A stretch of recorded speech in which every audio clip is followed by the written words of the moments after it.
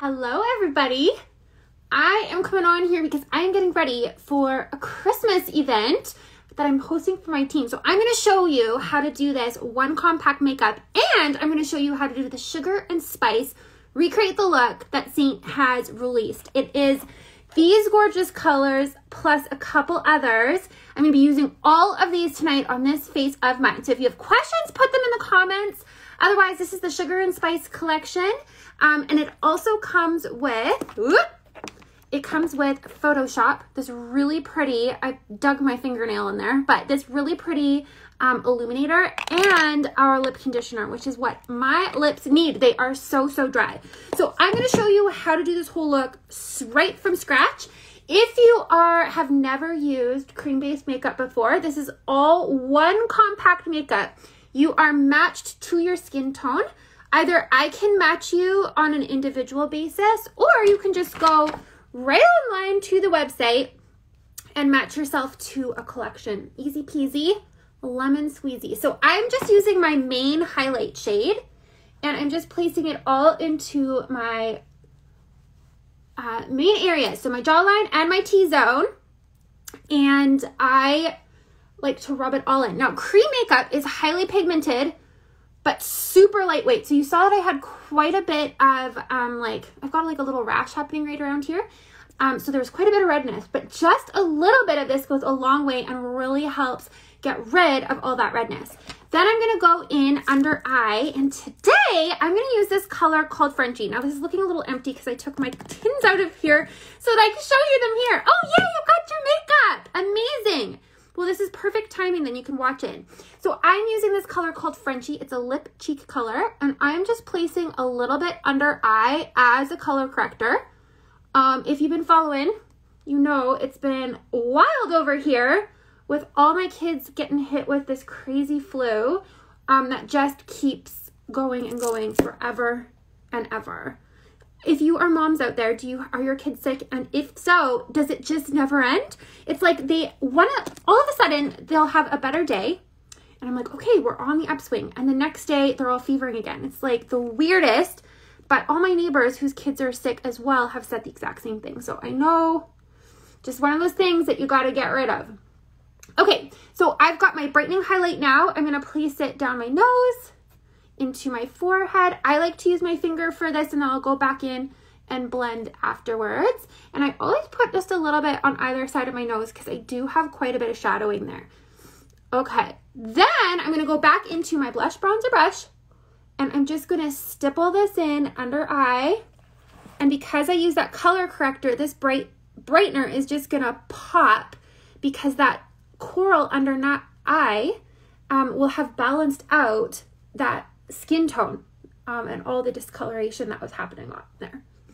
So I'm just gonna go like this, and then I'm stippling it on. So this is just pressing it into all those fine lines.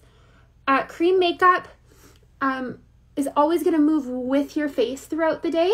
So I like to stipple and not swipe. The reason being, this allows it to just press in to all those fine lines and wrinkles, so that as you move throughout the day, or your face moves, I should say, all of those little lines are filled in with this product, which helps minimize the appearance of them. All right, blending it all in. See how I'm looking a lot more awake and alive. I put very light amount, and then I layer, rather than putting a ton of product on, because you really don't need very much of this at all. But because I was quite dark under eye, I'm just doing really light layers under eye. And that way I'm not getting too much product on, but I am brightening it to the point that I want, without just putting a ton of product that I didn't need. So you're asking, Lori, how much I use? I'm literally tapping my brush in once. That's it. I don't swipe it. I'm just tapping it and then applying it. That is the biggest mistake most people make when they're first learning how to use this. I know I certainly did that too. I was just using way too much product because I was used to a liquid, which you do have to use a lot because of just the way that it's coverage. Here, less is more. So literally just tap in once, apply till there's none left on the brush, and then tap in again. That's all you need. You really don't need very much of this product at all. Okay, so I'm switching over to my smudge brush. I've been using this a lot lately for contouring because I find that it's so much simpler when you're just brand new to this to learning where the product goes. I think sometimes when you're using like a thicker or a wider brush, it's easier not to get the best placement because it's such a thick line, so you're not actually getting the placement where you want it to go. So I'm placing it underneath my jaw, chiseling it all out.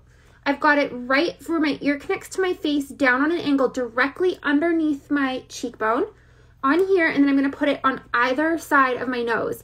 And I love this brush for nose contouring as well because it is such a small little brush. It's so much easier to get a more detailed and precise application. On average, how long does it take for oily skin gals to produce less oil and get adjusted? It takes, I would say you should give it, if you're just starting out with this product, I would give it 2 to 3 weeks of consistent use.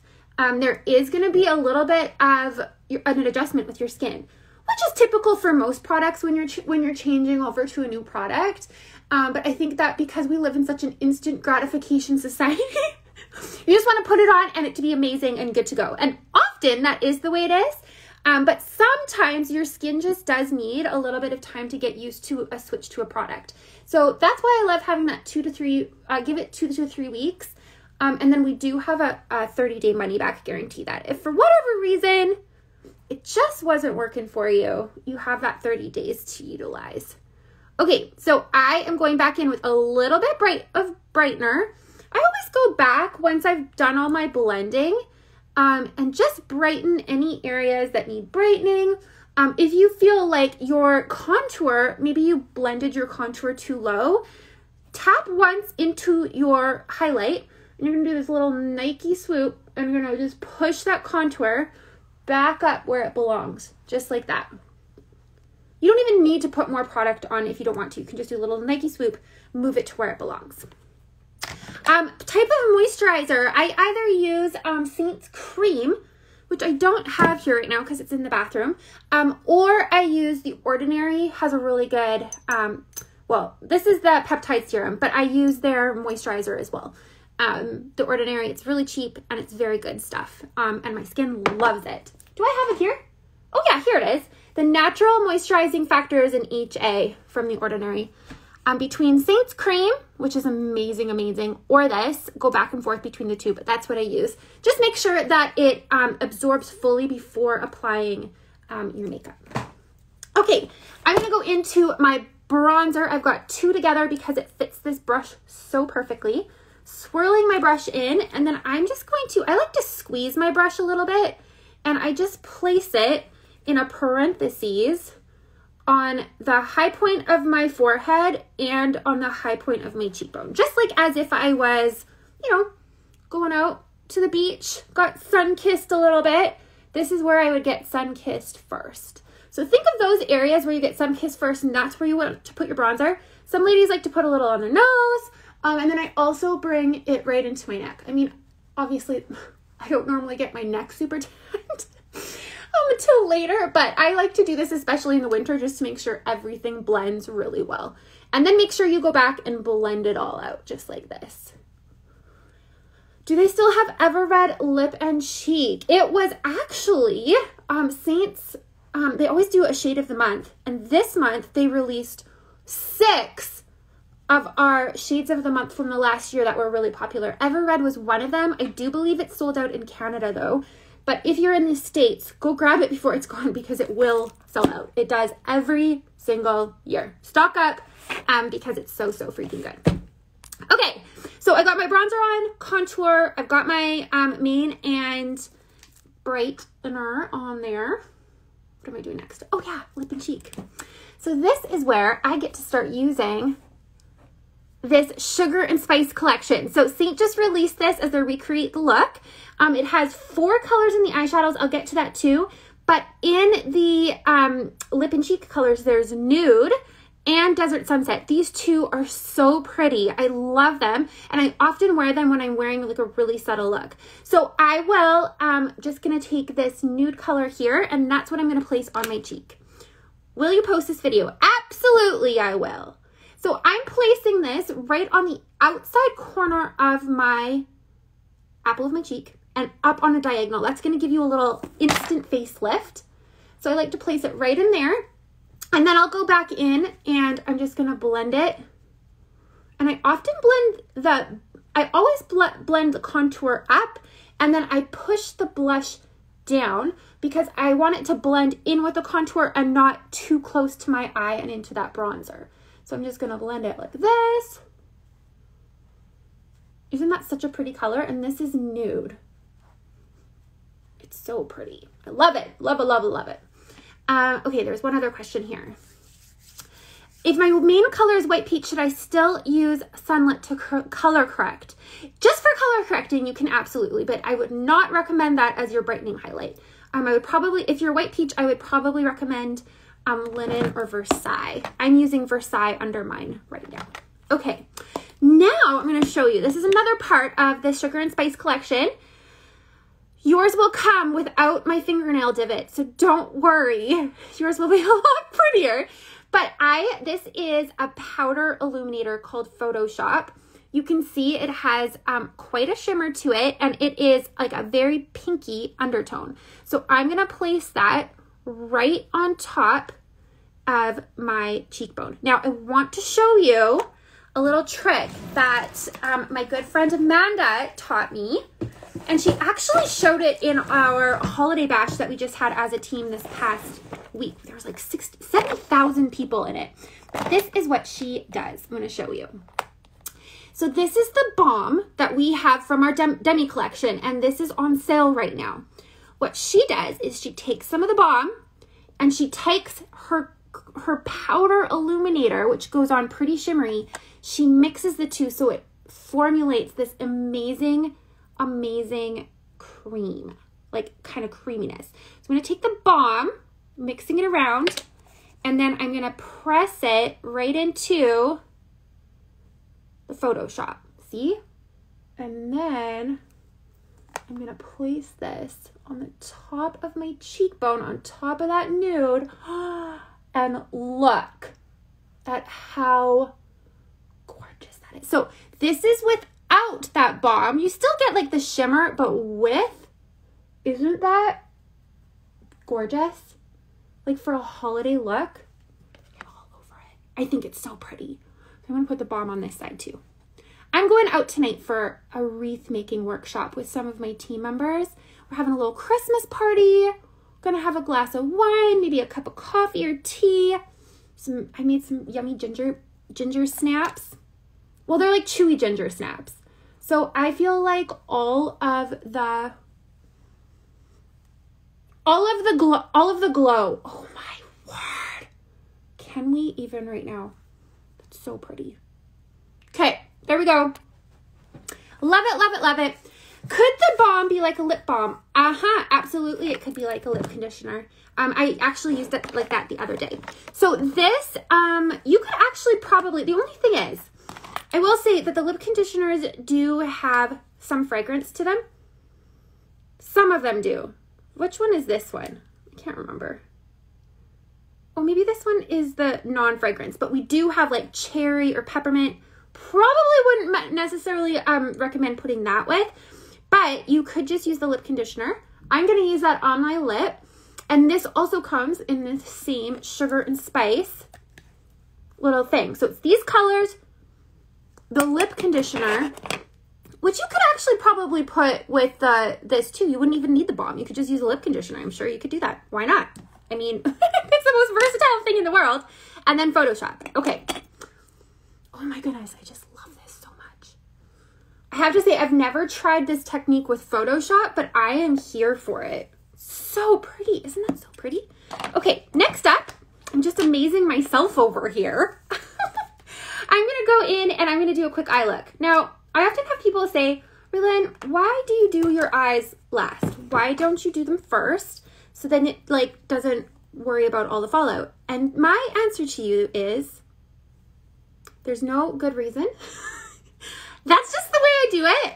I'm not professional over here. I am self-taught and loving this makeup.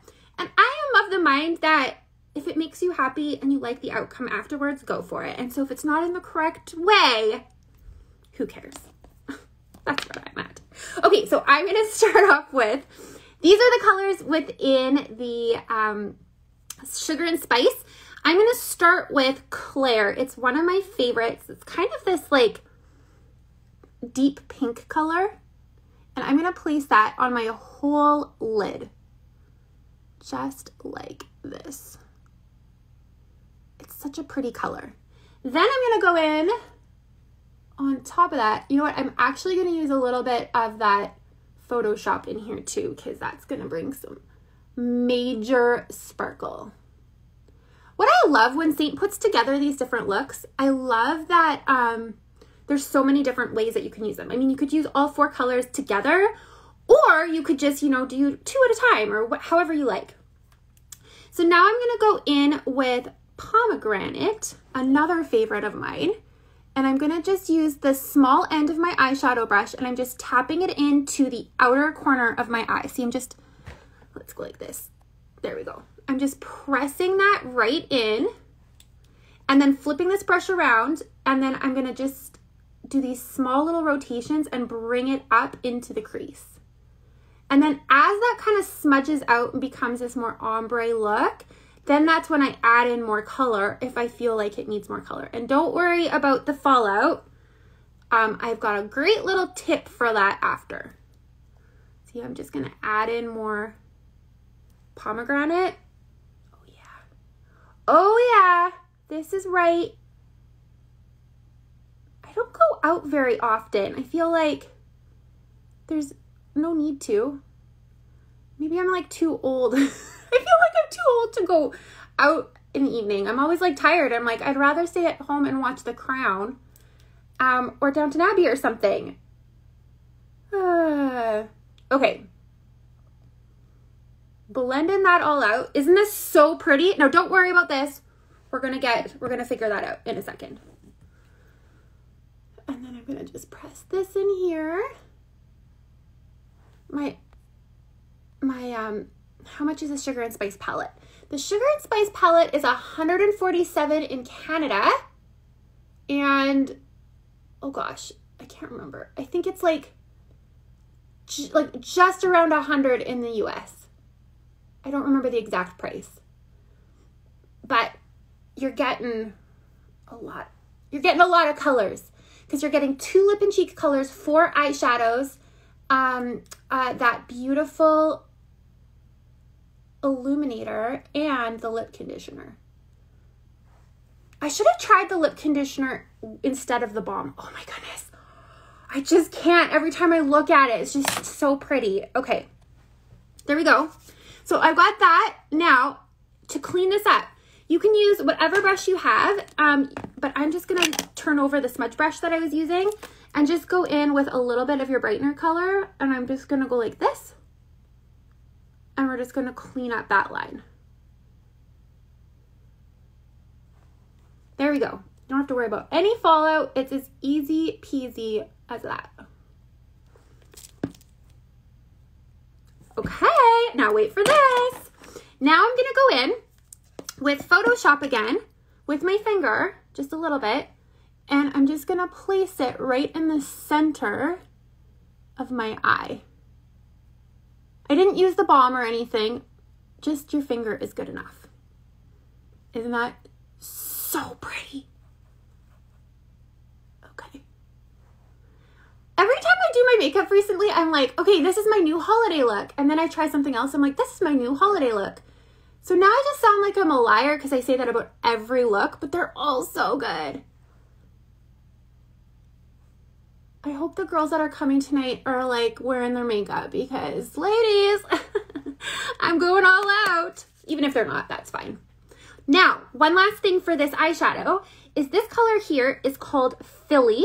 It's super pretty and a really nice like neutral brown. So I'm gonna go in with my eyeshadow brush, the small end, And I'm just placing a very little bit of that, and I'm going to go underneath my eye. And we're just going to do a very light liner with this. And this is Philly right under eye. I always feel like just a little bit of eyeshadow blended out like that just really helps define your eye without making it look too small, like the 90s version of just wearing like a black eyeliner under eye, which tends to make your eye look a lot smaller. So if you have a darker eyeshadow and then you can kind of buff it out, it'll still give you that lined look without making your eyes look a ton smaller.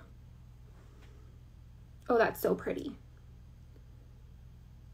I'm just gonna clean that up a little bit.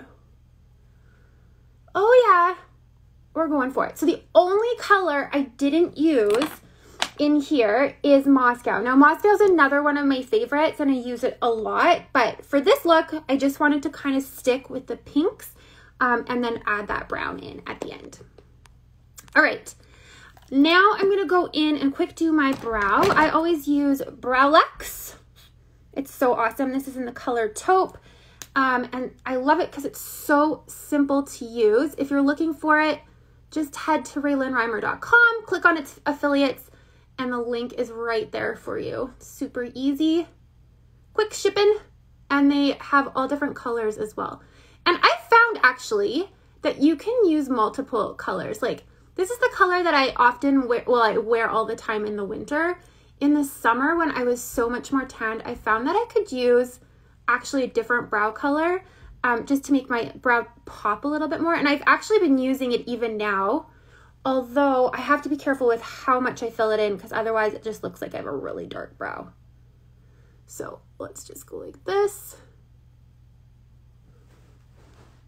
And this is so fun. With my kids being sick this week, I really have not done my makeup very much. I think I did it once this week just to make myself feel like I was human, and it was just kind of like a quick little 5-minute throw some makeup on and go kind of thing. So this is so fun. I honestly just have so much fun doing this. It's like your own little creative palette every day. I actually had someone message me today and they were like, I just love makeup so much. Like it sounds weird, but every time I get up in the morning and I think of doing Saint, it just makes my heart like so happy. And I totally get it because I feel the exact same way. Okay, so there we go. The last thing that we need to do is my eyeshadow and my lips, or my mascara and my lipstick. So I'm going to actually layer these two colors. So we've got Nude and Desert Sunset. Both are very pretty on their own, but I'm going to layer them tonight. And do I have my cloth to clean this off? I did the other day. I must have taken it upstairs to wash it, which is a very good idea. Sometimes if you've been on here and you've watched me, you might be like, really? You need to wash your microfiber cloth. But I always forget about it when I'm not sitting at my desk. And then when I sit down and start doing makeup, I'm like, oh shoot, this is the only one I have.